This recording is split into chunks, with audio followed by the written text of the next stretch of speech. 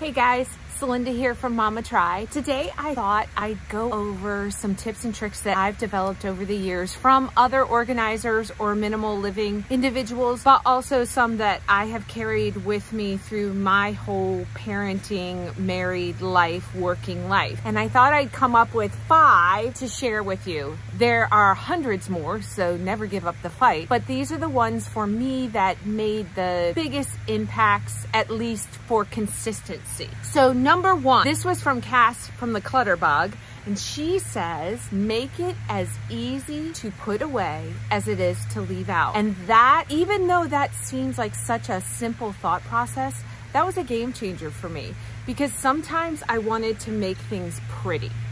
And there's nothing wrong with making things pretty. I personally live to decorate, but there has to be, if it's too much work, circumstances will always get in the way. So in particular, by my front door, when we renovated the coat closet, I moved the coats to by the front door, and our shoes right there, and the dog leash and poo-poo bags right there, so that when we walk in the door, we can release everything that we've been lugging in from the day, and it goes right there. And I have found, even though those things might be a little bit out on display, it has a more orderly feel to me, and therefore I hang up my coat every day.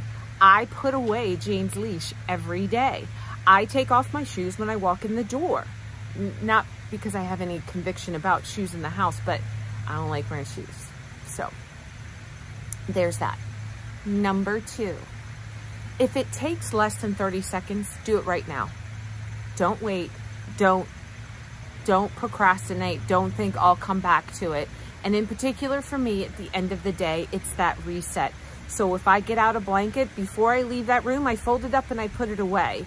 And that helps that room feel clean. And clutter begets clutter. So it only takes one thing, and then you realize, you look back and you're like, oh, there's like 30 things here. So if it takes less than 30 seconds, I do it before I move on to anything else. Folding up the blankets, resetting the pillows, putting the dish in the dishwasher, especially for just a drink or a snack, put it away. And honestly, I do that in the morning when I get out of bed. It takes my husband and I, it is down to a science. It takes us less than 30 seconds to make that bed. It's not going to be Pinterest worthy, but it feels so good, and the room feels reset, whether or not anything else happened. Number 3, and this comes from one of my most favorite people in the world, Dawn from the Minimal Mom. Can I make do without it? Now, for me and my competitive spirit, I am like, oh, I'm gonna do it. But a lot of times, especially with kitchen gadgets, in particular in the kitchen, because I love Pampered Chef or all those things as much as the next person.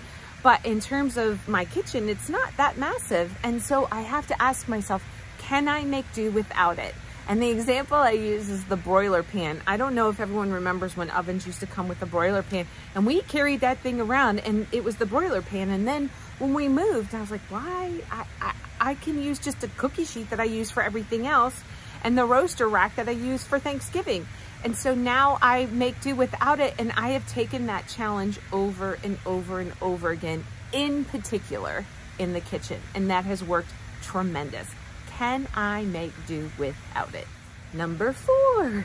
This one I've talked about before, but I believe so strongly in it. I have heard other people talking about the power of 5 minutes, and never diminish 5 minutes. There's a lot you can do in 5 minutes.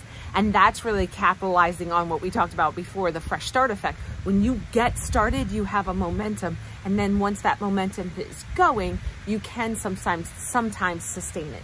But for me, that 15-minute timer, game changer.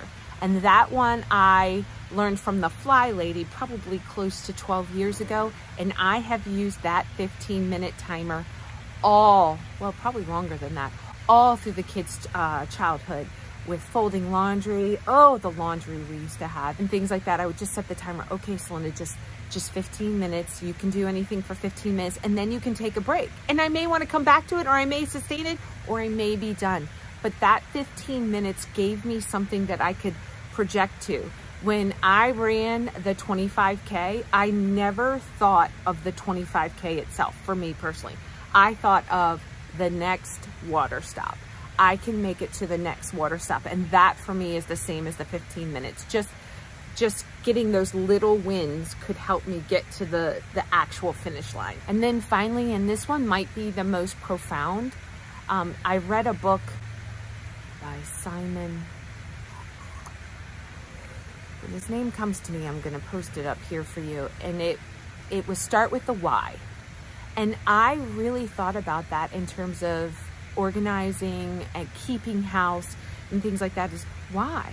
Why do I want to do that? Is that for some photograph? No, my life is for living. And for me, the reason I wanted a minimal, organized home was I wanted to feel safe. Everyone can come up with their own why, but for me, when I walk in, I have a very high stress job at times. And honestly, who doesn't have family? What? Is it drama is the right word? But I mean, life is not perfect. Crises come along and it just seems like it's one thing after another. So when I come home, I want to go, it's okay. I'm okay, you're okay. And that is why I started to downsize my house, my belongings, and started to organize. And honestly, I found once I downsized, organization, it just made more sense to me because I wasn't trying to keep a ton of things. And so start with your why. Think about why. Do you want a friendly home? Do you want a welcoming home? Do you want to practice hospitality? Do you want to feel safe like me? Do you want to feel in control? Do you want to feel protected, organized, all those things? Whatever your why is, start there. Why do you want to do it? Because when you establish the why, your motivation becomes a little more solidified as opposed to this is just what I'm supposed to do. And for everyone on their minimalist or organized journey, I call it simplified because I don't know that anyone would quantify me as a minimalist. I don't think Joshua Becker would, but I do look up to him. If we start with our why, we can see it through to the end. Really appreciate you guys stopping by. If you don't mind, make a comment down below. What tip did you find enlightening? What did you find boring? Or what would you like to see next? I would love to hear from you.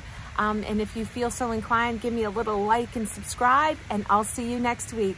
And if you're feeling inspired, give it a try. Bye.